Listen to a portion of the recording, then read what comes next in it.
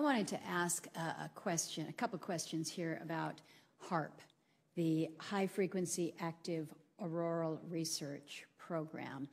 Several of you at the table have a little bit of a piece here.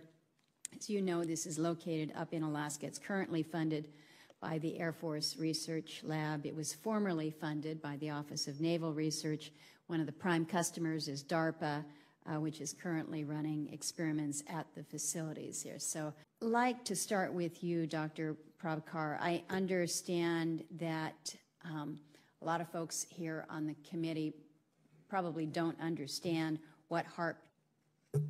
Senator Murkowski, as I think you know, one of our programs has been using the HAARP facility for the research that it's pursuing. And my understanding is that we did get value out of that interaction.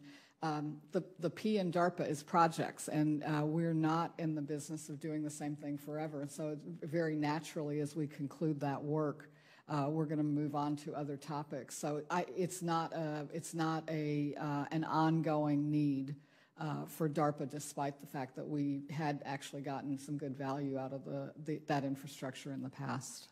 Yeah, thank you, Senator. The Air Force has gotten great value out of HAARP in the past.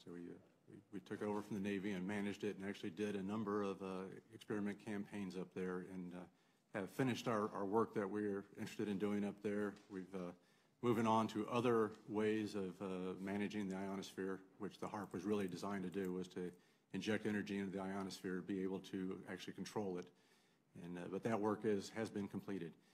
The Air Force has maintained the site for other government agencies to use for several years now. And with DARPA completing their project, that's our last government customer that we have in the site. If there's not somebody who wants to take over the management and the funding of the site, then the Air Force has no future need, and that we do plan to do a dismantle of the system in the future after we make appropriate notifications.